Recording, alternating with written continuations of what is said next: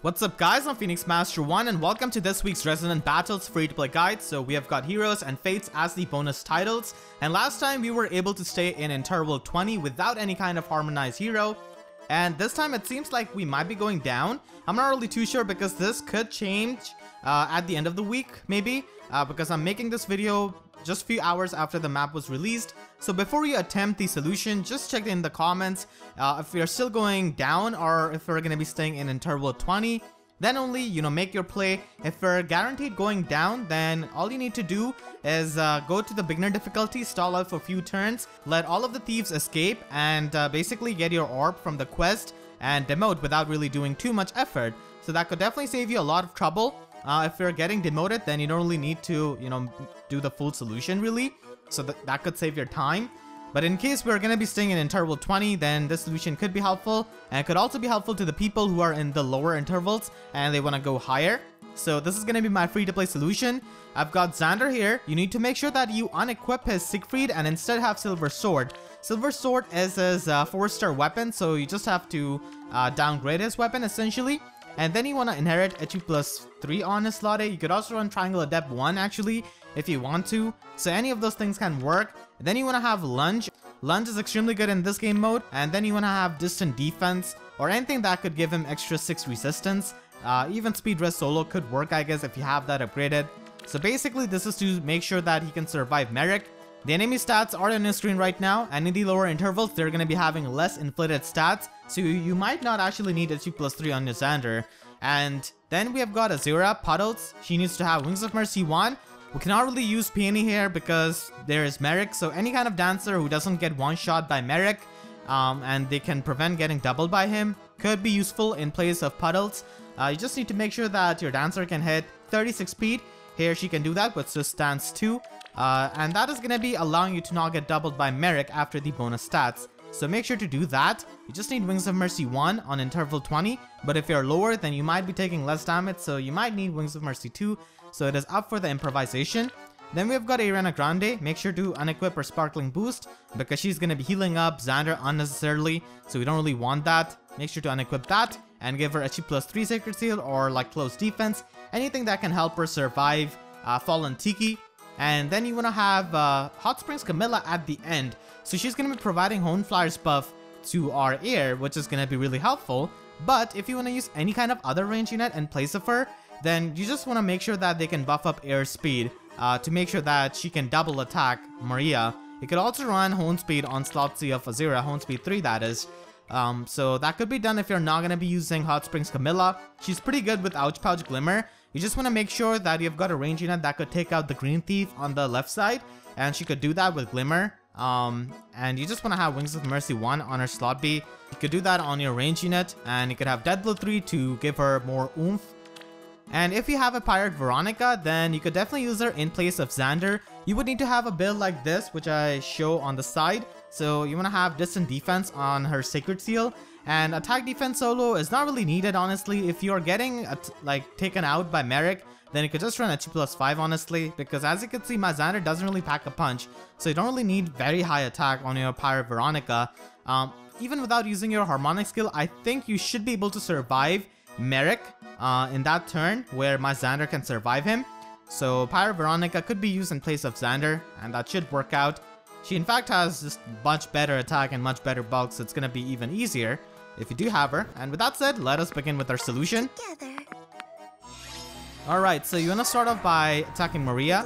As I said, doubling her is extremely important, so make sure Air has got the speed to double this Maria who hits 45 speed. And here she's gonna be having the Panic effect on us, but we can just take her out with Iceberg. So that's why doubling her is so important the first time, so that you could trigger your Iceberg and just take her out.